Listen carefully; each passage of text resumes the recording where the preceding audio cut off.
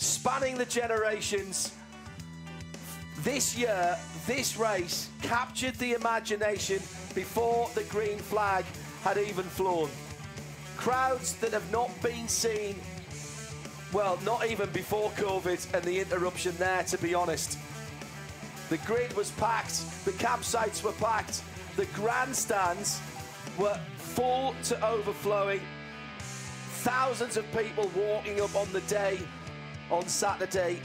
Was it the Ferrari effect? We know what it can do in other races around the world. It's everybody's at least second favourite brand. They've been involved in motorsport for such a long time and built their reputation upon it. Well, if it was that, it worked. If it was the fact that it was one of the strongest GT3 fields that has ever been assembled here on the Nürburgring Nordschleife, over 30 cars in the top class. The promise of decent weather over an Ascension Day holiday weekend. Well, you can't actually factor that in because we would never have put any money on that earlier in the week. Whatever the reason was, the crowds came from here in Germany and from much further afield. You tuned in your tens of thousands to the free, uninterrupted world feed for the build-up, the action, the atmosphere, and enthralling 2 qualifying sessions, top qualifying sessions on Friday that saw ultimate drama, incident and accident. And as the cars set off on their formation lap, the fans, as tradition dictates, out on the side of the track. Green is the new hell. It's the old hell as well. It's been the green hell for a very, very long time. The Dacia Logan, fan favourite, 118 in the SP3 category, up against the revised, rebuilt Manta that was a burned out Hulk at this time last year. Mercedes-Benz locking out the front row and following the Audi pace car to the line. Everything possible as the red lights went to green, and from the very moment that that happened, the intent was clear from David Pittard, drafting behind the green hell AMG and then pulling out to make it 3 across the track. Lamborghini, AMG and Ferrari squeezing through the first corner, and that really set the tone right there that Ferrari weren't here and Frikadelli weren't here just to make up the numbers. They were playing at the front of the field with the big names and there to be taken seriously. The early part of the race saw some frenetic battling. Up to second on the long drag down the Dottinger Höhe. The Ferrari slippery through the air and going past the special paintwork, and it was paintwork, on the AMG of Raffaele Marciello. For a while, it was AMG and AMG. They gave us some great running. The 2, the 3, and the 4 AMGs at various stages. Johnny Palmer called them the traffic light AMGs. Red, yellow, and green. That's going to stick as well. Not really Audi's weekend. The cars look good, particularly in parts, but they just missed the setup window maybe. But it was Porsche who will be most disappointed. A brand new GT3 car this year with the arrival of the 992 body shape to GT3 International Racing. It has to be said that early on we were worried, JP, about trying to build up the Ferrari too far. How can this last? Will it last? Is this flattering to deceive us?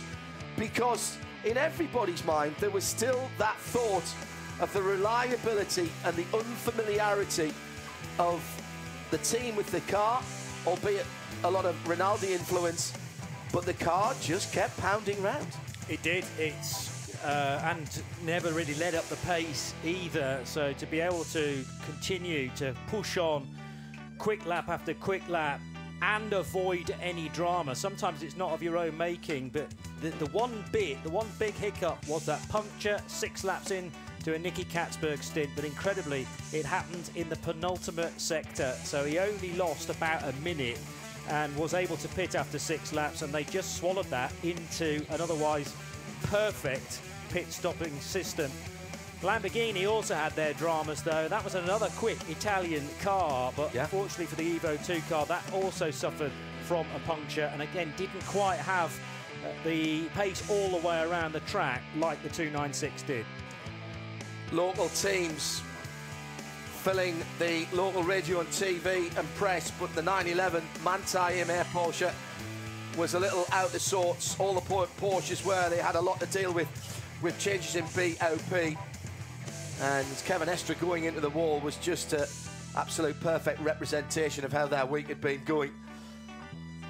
The traffic lights were turned to amber for a while, with the number 4 car leading out. BMW Junior team, they had their moment in the sun as well, right up to, in fact, sunset. That BMW Junior team, the Shell Helix car, had run well, and they had their plan for overnight to leave Neil Verhagen to get a good rest and bring him back fresh in the morning. Ultimately, the car didn't get to that point in the race in a state that was competitive. Similar to what happened to one of the Manfield Mercedes a couple of years ago, when an innocuous incident, a spin as it turned out to be for Dan Harper as a result of a puncture, then did further damage, spinning into the gravel trap at Brunchen. I'm not sure Dan Harper knew entirely all about that, but it wasn't until Max Hesse took over about 30 minutes later when something far more significant broke on the BMW. And I remember Maxi Goertz taking charge of a Mercedes probably 3 or 4 years ago, and again 45 minutes into his stint, a steering arm broke and pitched him into the wall. Not his fault at all. Sometimes you have to pay attention to what might have happened to a racing car in the last couple of hours, because it won't bite until much later on. Sunset just before 20 minutes past 9 in the evening, and that was when it looked like fate had bitten the Frikadelli Ferrari. Bad luck for the puncture, weren't unique in that. Good luck that it was so close to the pit lane. And their strategy, which had been meticulously planned, well, it was within the bounds of what they had set themselves. The night plays tricks on the Nordschleife.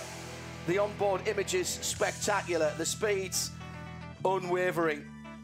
In fact, the fastest lap of the race was set in the darkness hours, but not everyone was 100% accurate or 100% in concentration. And as we always know here, small mistakes, big consequences. The party continues, as it always does here, in good spirits. And all the way through the race, we were there or thereabouts on record distance pace. It needed to be 6.66 laps per hour. And at the front of the field, Maro Engel making a tiny mistake going past the Songfifth Cayman. Right rear suspension issue. Changed. New shocker went on there, but not too long afterwards, the team withdrew the car for safety reasons. On into the night. The Frikadelli number 30 went on into the night. Yeah, nothing really changed. I mean, if anything, the Ferrari got faster, and just after daybreak, the 20 machine really turned up the wick and managed the fastest lap of the race. They cycled through their drivers. I'm not sure, it wasn't until the very end when they just changed the rotation very slightly. Missed out Felipe Fernandez Laser as the recently moved to gold driver. But David Pittard, quite clearly, given a massive responsibility this weekend to qualify the car, to start the car, and reserved as the final driver in the race. Audis fell by the rear side too, went in an accident where there'd been some fluid put down on the Grand Prix track. I have to say, Earl Bamber's double in the middle of the night was absolutely outstanding. That was when the lead stretched. They used the Kiwi very, very well indeed, and made sure that the advantage that they felt that he could give them was played at the right time. All part of the strategy, of course. Who's in the car we're racing? Can we put a driver in to put pressure on them? Earl Bamber pulled out something like a minute and a half, almost to 2 minutes in those double stints that he did, just over 2.5 hours.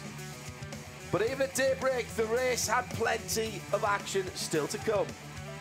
A little bit of fog, but nothing like the intervention that we've had from weather down through the years. Was this the perfect race in terms of weather at the Nordschleife? Must have been close to it. Relatively small attrition race in the first half of the race. Yes, people had problems, but there were lots of cars still circulating, which meant that traffic was always going to be an issue. It can help you, it can hinder you, it giveth, it taketh away. By the time we got into the last third of the race, it became clear that the battle was between a couple of Ferraris in the top 6, some BMWs, and a couple of AMGs. And really that distilled down, Johnny Palmer, to the battle that went all the way to the end between the number 30 Ferrari and the number 98 BMW. David Pittard was psyched up, fist pumping his crew to take it to the end. Klaus Abelin couldn't take the stress of watching the end of the race. I think a brilliantly managed race as well as anything else from Frikadelli, from Ferrari and from Rinaldi. They had an eye to the checkered flag from something like 6 hours out, as so many of the really professional teams do. And this was confirmation as the Ferrari came out of Hohenrhein. Walter Hornung, the race director, greeting a brand new winner in this race for Klaus Abelin, who has run cars in this 24 hours year after year after year, but changed manufacturer. A big headline as he did. But what about the celebrations? Finally, he manages to win this wonderful event. Forza Ferrari, finally it's Frikadelli, absolutely Abelin. A win on the Nordschleife for the man from round the corner and up the hill. The 24 hours for 2023. The TotalEnergies ADAC 24 hours of the Nürburgring stays close to home with Frikadelli winning the big race over the Ascension Day weekend. Where to next for that team? Anywhere they want right now.